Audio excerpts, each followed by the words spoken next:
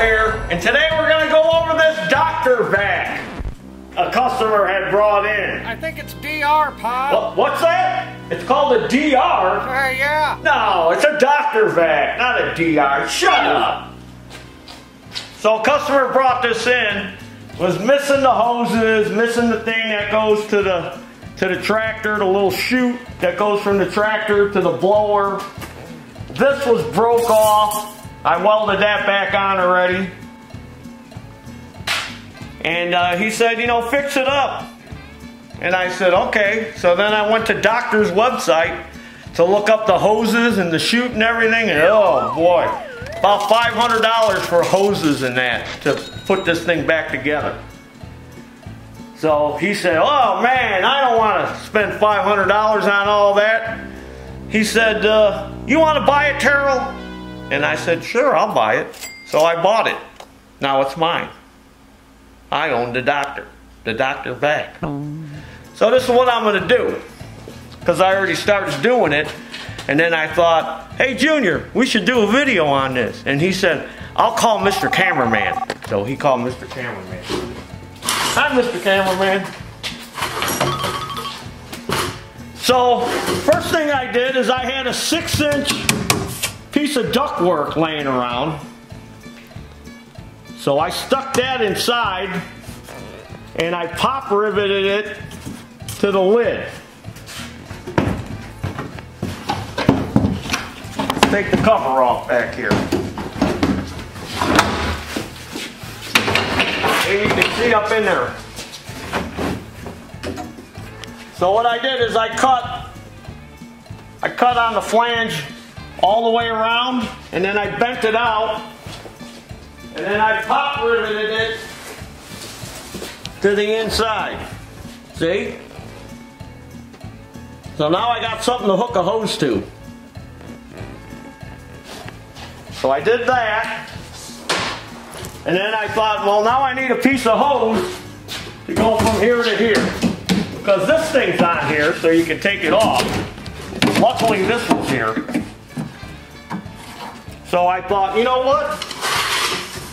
Give me a piece of 6-inch drain tile. Non-perforated drain tile. Here, yeah. That's a hose.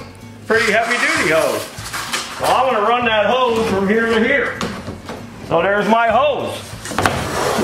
I don't have to buy it from the doctor. And then I thought, well, maybe I should put a 90 on here so the hose goes to the tractor. Because the way this thing works is you mount this thing solid to the back of your tractor and it pivots off these caster wheels. That's what makes it steer. You don't hook this like a hitch, like a trailer hitch. You have to mount this thing solid to the back of your tractor. And then when you turn your tractor, everything moves with it. So I'm going to get me a piece of stovepipe, 6-inch stovepipe, because that's pretty heavy, 24 gauge. I go to Menards and get me a piece of 90 stovepipe, then I can mount it to here, and then I can hook this to it. Because I had this from some old track back. See, I save everything. I don't throw nothing away. I'll be able to hook that. I got a couple of different ones of these chutes, probably 3 or 4. And then, oh, excuse me. I was looking at the motor. Of course, the motor don't run. It's been sitting forever.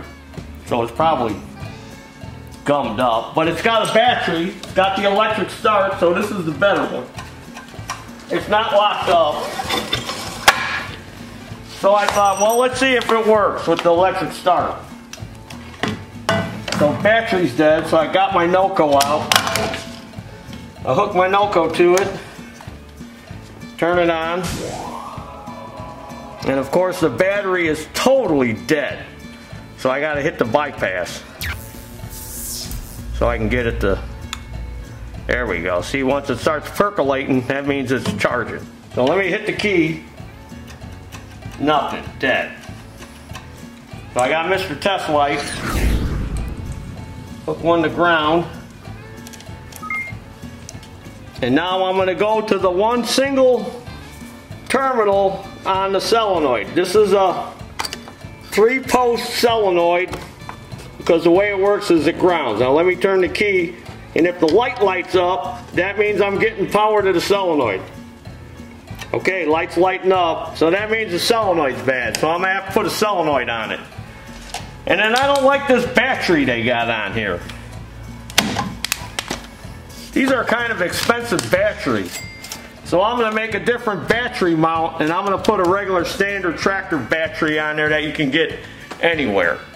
And then I'll have to get it running.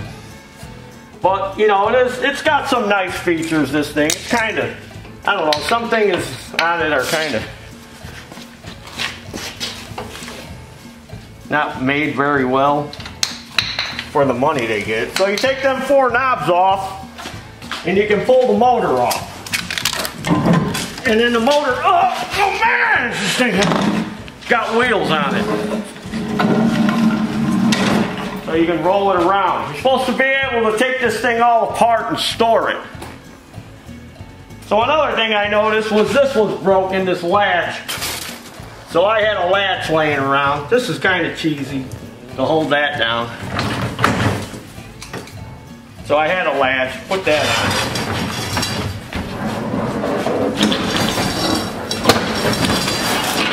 And I was looking at these casters. These casters got bushings in here. And the bushings are supposed to have a lip on there. But see, they put a cotter pin in there and no washer on top. So the cotter pin started digging into the flange and broke the flange off, see? So Rotary's got some bushings that for a skag that'll fit in here. So I'm going to order me some 4 new bushings, and then I'll put a washer on top, and then put the cotter pin back in. So, stay tuned as I work on the Dr. Vac. Okay, I got the drain tile hose mounted. It fit on there good, and I drilled a couple of 1/8 holes and put some 1/8 pop rivets in it to hold it onto that flange. That should hold it okay. And then I did the same up here. Put 2 1/8 pop rivets. So now I can take this off. See, it comes off. Just like the doctor intended. Then I took the old battery out, and then I had some old pallet racking rack, and I cut a piece out of it and welded it on there, and then I put the new solenoid on. And then I'll go over the wiring of the solenoid here a little bit with you. So you got your switch here. Got a wire coming in, going out. Here's your power wire from the battery. Goes in the switch. When you turn the key, it makes a connection which sends 12 volts to this, which makes this shift. Now if you notice, this wire here with the fuse, that's your charge wire, because this motor's got an alternator on it. So it'll charge the battery while you're driving. And then this is your positive to the battery. And then this is the power wire, this red wire going to the switch. And then the other wire is the one going to solenoid. And then this has got to be grounded. If you had another post here, all you'd have to do to simply make it work is just take a ground wire. Just take a wire off of there and ground it. But this one grounds through the solenoid itself.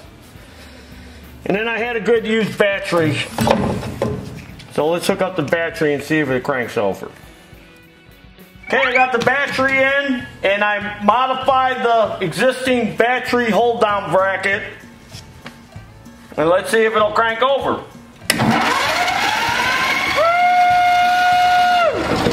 Woo! Let's see if it'll start.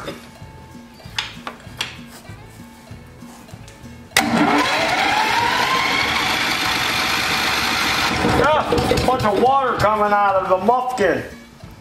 Ain't gonna start.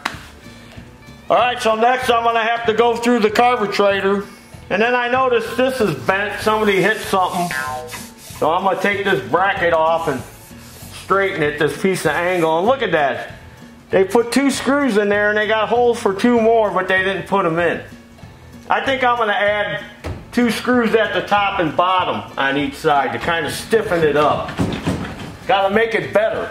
You know Taryl's always gotta make it better. All right, I went ahead and reinforced these metal angles on the corner of the door here. I drilled more holes and then I pop riveted it in a bunch of spots. The one on the other side was bent. I took it off and straightened it, and then I had to cut it because it had stretched when it got bent. I had to cut it here and then re-weld it because it had gotten stretched. The metal stretched a little bit because it's kind of thin angle they put on there to get it to straighten up. And then I put the new bushings in the caster wheels here. Now, the doctor, or DR, they wanted $10 a piece for them bushings. And they're 1 inch by 1.25 inch bushings. 1 inch inside diameter, 1.25 inch outside diameter. So they're almost the same bushings they use on bobcats and skag mowers for the caster wheels, on the old walk-behind mowers. So Rotary had them, part number 5707, and they were only $3.30 a piece. And the bobcat number is 48053-2A. So if you got one of these doctor vacs, you want to change out them bushings, you can get them cheaper.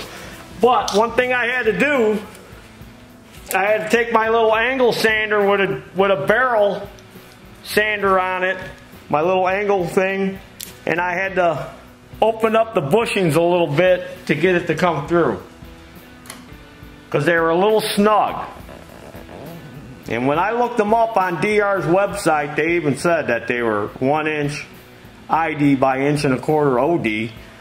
But I had to sand them to get them to fit. And then I added a 1 inch stainless steel washer to the top. You know, there's grease fitting on there, so I greased it and I greased the wheels. So we got that all straightened out. So now, let's see if we can get the motor started.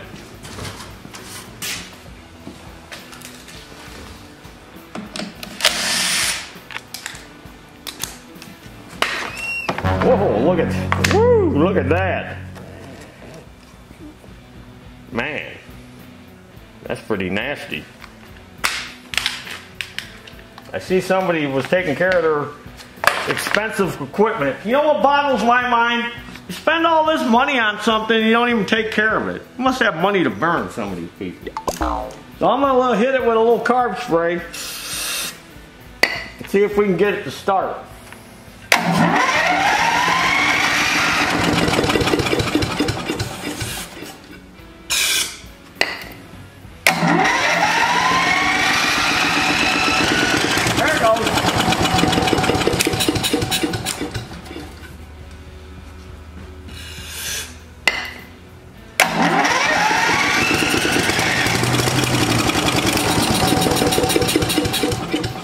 Well, it's definitely got a carburetor problem, so let's dig into that. Probably got water in it, because I saw water coming out of the muffin.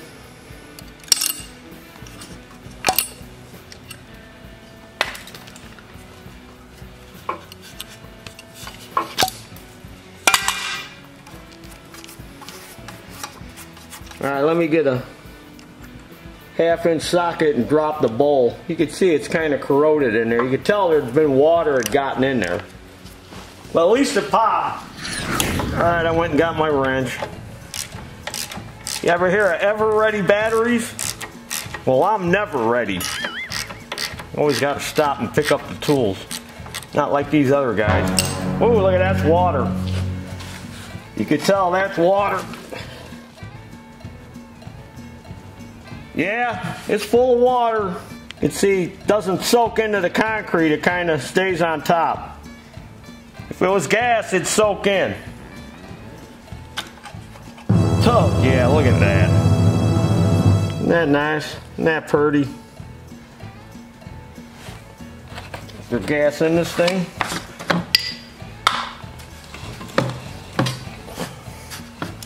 Well, it ain't coming out. Needle's probably stuck. Alright, well, I have to pull the carburetor off. Pull the fuel line off.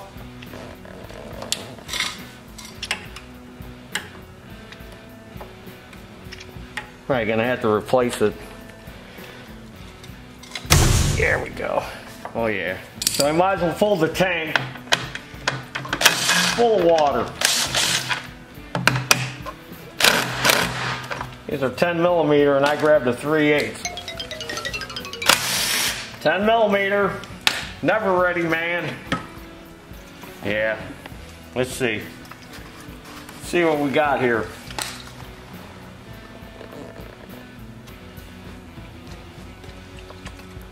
See, now that's gas. You can see the difference. See how the gas soaks in and the water stays on top. Well, we'll clean that out.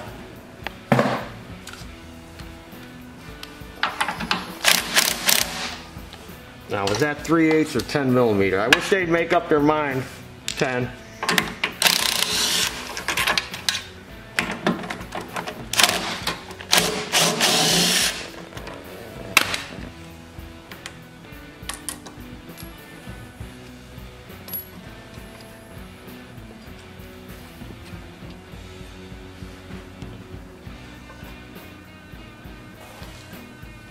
Oh, isn't that pretty? Look at that. Look at all that white. Looks like paint. It's like cottage cheese. Or baby puke. Looks like baby spit up. Baby spit up again. Pull the pin out. Well, at least the needle wasn't stuck in there. I'm going to replace the seat. Dig the seat out. Now I gotta get all that nastiness out of there. I'm gonna take it over to the parts washer and wash that off. First I'll blow it off with some shop air, get most of it off, and then I'll wash it.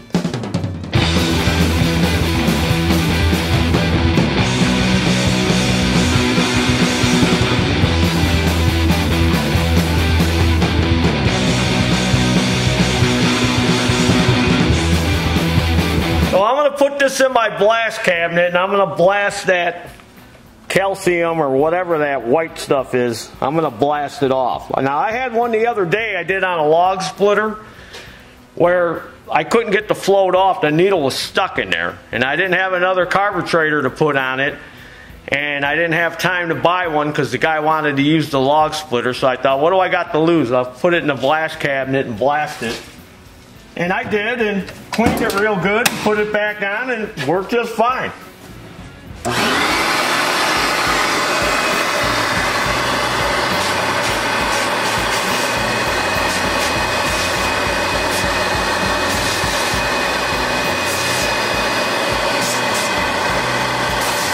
See, all nice and pretty clean now.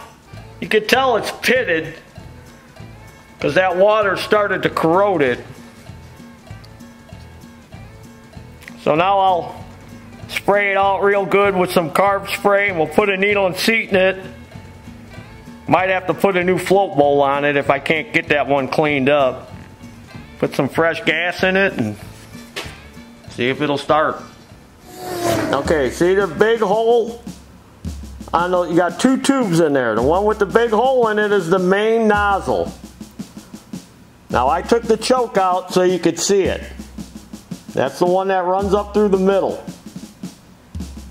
That little brass tube. You run a wire through it.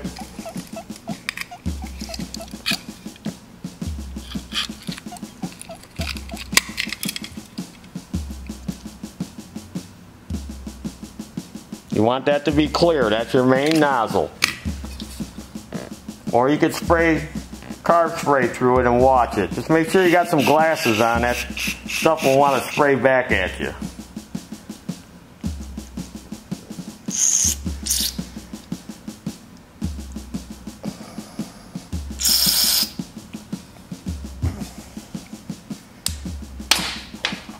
So now we'll go ahead and put I'm going to blow it off again, and then we'll go ahead and put the needle and seat in.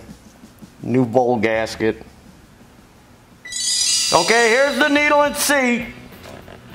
Part number 398188 is the Briggs number. This is a rotary 155. Now if you notice, it's got a little groove on one side of the seat, and the other side's smooth. The smooth side is where the needle goes. So unlike Takumish, who has a tool to install the seat, Briggs carburetors, there's a little step down at the bottom. So they want you to use the shank of a drill bit. This is a 3/16 drill bit. So what I do is I put the seat, try to balance the seat on top of the drill bit, and then you'll see the ridge, and then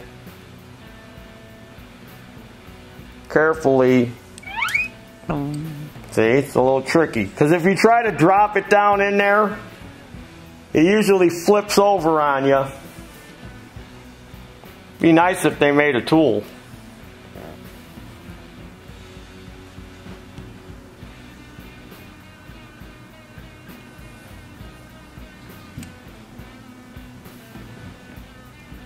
That would hold it.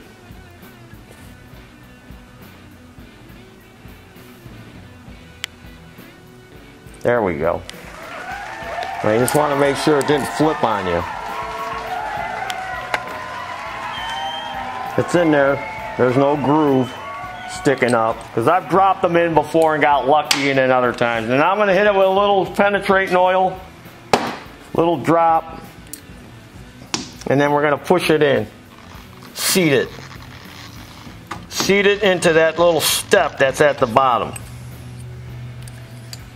It's similar to a Takumish one, but I've tried using that Takumish tool on it and it doesn't work too well.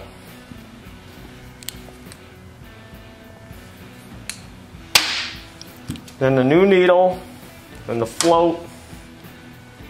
Hook the needle onto the float. Put your pin in, then we're going to check our float height.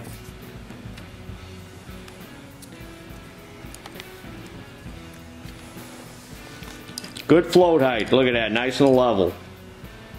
Now, if it's too high, you don't have the seat seated right. You got to get it seated down in there. And if it's still too high, you may have to bend the float down, and in order to do that, I use a heat gun and heat it up. But you got to be careful, because if you melt a hole in the float, then you ruined it. But this one's fine.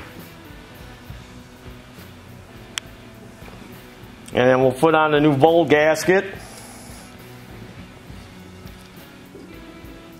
which I use a Walbro one. It's a lot cheaper than the Briggs one. And then the bowl was good. I was able to salvage the bowl. And then of course the bowl nut is the main jet. So we want to make sure that's clean. Alright, now the bowl nut is also the main jet. There's a little tiny hole down the middle of it. And then there's a cross drilled hole. That's where the gas comes in and then gets sucked through the middle, goes through that nozzle. And it's got letters on it. Those letters determine what size the jet is. So just don't take for granted that they're all the same.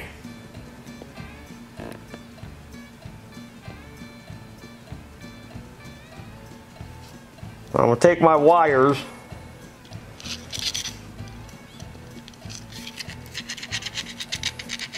which these are torch tip cleaners because they're like little files. And you want to find one that's going to go down the center of the hole.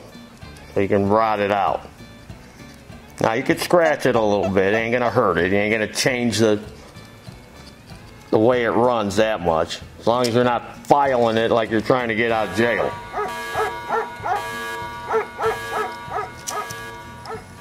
Try to find one that fits in there pretty close to the size. Because if you got a little bit of scale on there, that'll change the way it runs, because it's closing it up. And if you got a little wire brush, you can brush it off. Or if it's really bad, you can put it in the blast cabinet. I've done that before.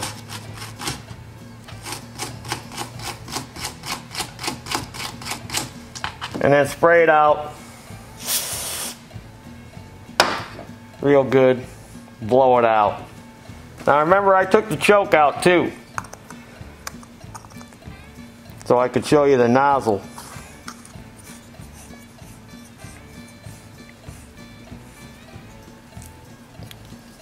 So just in case you want to know how to do that, it's pretty simple. You just pull on it. There's just little tabs. Some people don't know. They go, oh, how'd you take that out? And I go, you just pull on it. It's just little tabs that lock it in. So just make sure you get the tabs in the right, and then check it, of course, make sure it opens and closes. Now this gasket looks good, but maybe you want to replace your gasket, so I'll get you that gasket number right after I get done tightening this nut down. Alright, I made up a little test stand because we like to test these carburetors before we put them on. A lot of times people come in the shop and give us a carburetor to rebuild, and we like to make sure it's not going to leak when they get it home. So I made up a little test stand so we could test it before you go putting it on and finding out it leaks, and then you got to take it back off. And it's real simple. It's just a hose hooked to a gas tank.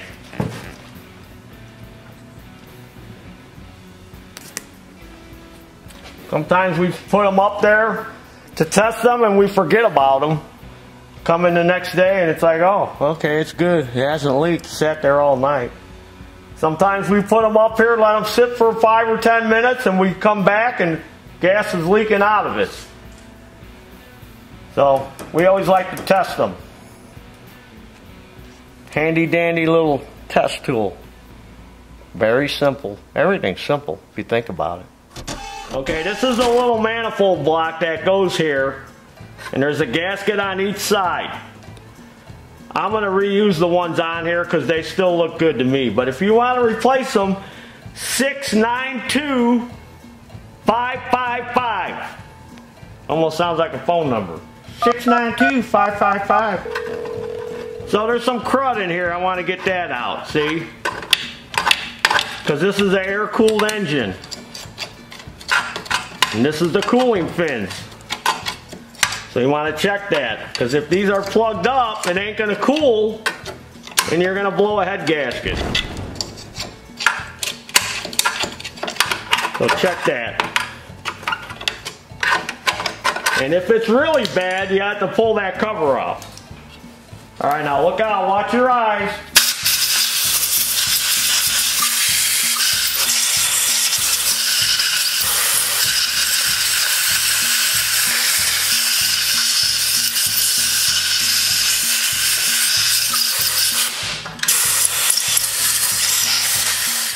You ever hear that expression, watch your eyes? Just before somebody gets to do something, watch your eyes. Now how can you watch your eyes? They're in your head. You have to pop them out of your head to watch your eyes. Alright, hook that little spring in. That little spring just kind of helps to take any kind of slop out of the rod. In case there's any play in the rod, that's all it does. And I'm reusing this gasket, so there's one on each side. Watch your eyes. Watch your eyes. Yeah, here, let me poke my eyeballs out of my head, and then I'll lay them on the table and I'll watch them. It's got a Torx head in the center. or 10 millimeter.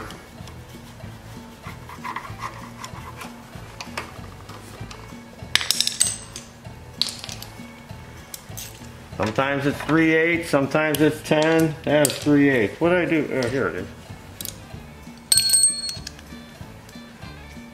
How many different sizes? Stick with one size.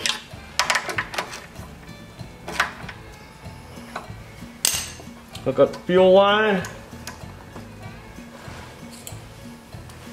Now somebody's been messing with this thing because there's supposed to be a plastic cover that goes on here.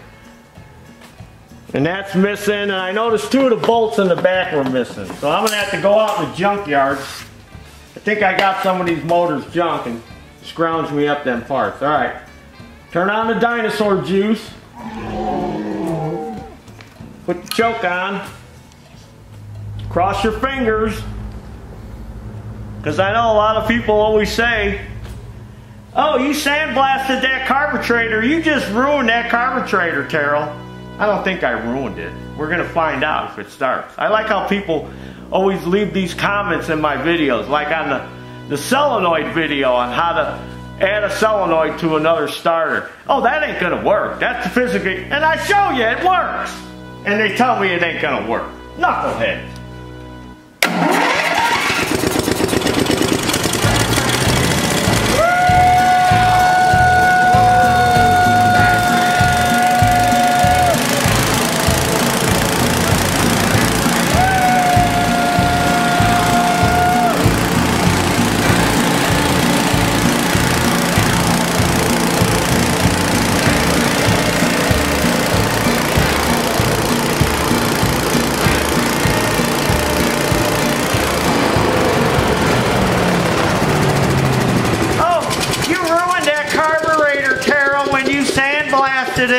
It's never gonna work. Ha ha ha! In your face. It works. Wreck nothing. Runs good. Okay, so now I have to put the air cleaner back on and all that. And we'll bolt this back onto the DR vac. And then we're gonna have to get a mower. I wanna hook it to a mower. And then we're gonna go out and suck some leaves with it. How do you like them apples? This is the tractor we're gonna hook the doctor vac to. But first I gotta make a bracket to hook the vac to. So I went out my scrap pile and I found this piece of metal that I saved from something. And then I'm gonna mount it to these 4 bolts here and the hitch. So I marked it off and I drilled the holes in it. And then these are the holes that the vac is going to mount to, and then I have,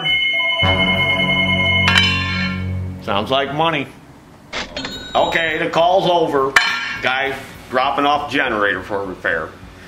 So I'm going to secure the vac to this plate with these pins that I saved from another mower. See, I save everything. These little hardware things come in handy. And then I gotta mount this to the mower deck. Now this is the only one I had. Now this is just because we're gonna test it. You know, so this is temporary. Just so we can test the vac and show you how it works. So I'm just gonna temporarily, I already drilled 2 holes in there. I'm just gonna temporarily screw that to there. So let me go ahead and mount the bracket and mount the wagon, the Dr. Vac wagon, to the back of the mower. Okay, I got the wagon mounted to the back of the tractor. There's my bracket and my pins. And I got a little hitch pin in there. These are little pins off of MTD that held the front mower deck bracket on. But you could use bolts. You could take 1/2-inch bolts and drill a hole in them. You know, you can run them all the way through. And then I temporarily mounted that shoe to the deck. And then if I was gonna permanently mount this to this tractor, you know, I'd shorten up this hose so it wouldn't sag like that. But I don't want to cut that hose because whoever buys this may need that extra length, and then I would have cut it off. Because this is my tractor that I'm selling. So, let's take it out and see how well it works. I'm coming out, so let's get this vacuum started. Let's start it. Let's start it.